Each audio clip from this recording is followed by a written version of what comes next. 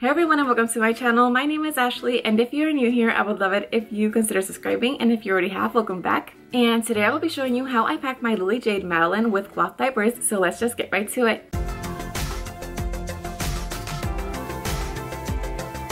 Okay, so starting off with the outside pockets, I don't have anything in this zippered pocket or in the zippered pocket behind the bag. In this pocket, I have a C-Punk coin purse, and this has hair ties and bobby pins. I also have my keys in there. In this pocket, I have a Jujubee small set piece in blackout, and this is my wallet. I have a Black Magic B-Charge and an NCO coin purse in here. In this pocket, underneath the flap, I have my iPhone 6s, and now I'll move the camera so you can see what's inside the bag. This is the inside of the Madeline. It is pretty packed, and it's a little bit tight to get things in and out, but everything does fit. In the interior pockets, I have what I always carry: Kate Spade phone charger, hand lotion, gum and mints, and a flashlight. In the zippered pocket at the back, I have Kleenex and boogie wipes, and the only other thing that is not inside of the insert is this, a Zoli Squeak water bottle. I'll just remove the insert. So in these two front pockets, I have a small set piece in black petals. This is by Jujubee,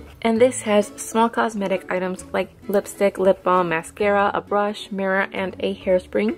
I also have one of my favorite lipsticks. This is by NYX. In the other front pocket, I have some sunscreen and a small set piece in C-Punk. This is our first aid kit. In here, I have nail clippers, Aquaphor, a pill box, Orajel, and Motrin, along with some band-aids and antiseptic wipes. In this side pocket, I have a change pad, and this is the one that comes with the bag. In the other side pocket, I have my son's water bottle, and this is another Squeak bottle by Zoli. I have two Kangaroo Rumparoos in these outside pockets. You kind of have to squeeze them in, but they do fit in there. All that's left is inside of the insert, and I have two other Kangaroo Rumparoos. It doesn't have as much structure anymore, so things are kind of falling over each other, but in this pocket over here, I have some Boudreaux's butt paste. In this smaller pocket, I have a Sophie the Giraffe. In the interior, I have a baby book, and this is an indestructible book. I have a Planet Wise wet bag, a wipe pouch with some flushable wipes, and a medium set piece in C-Punk, and this is our snack bag. In here, I just have a few quick snacks just in case my kids get hungry while we're out. And the last pocket is this zippered one, and inside I have a travel-on pouch with some documents that I carry with me at all times, some feminine products, and a draft to go pen.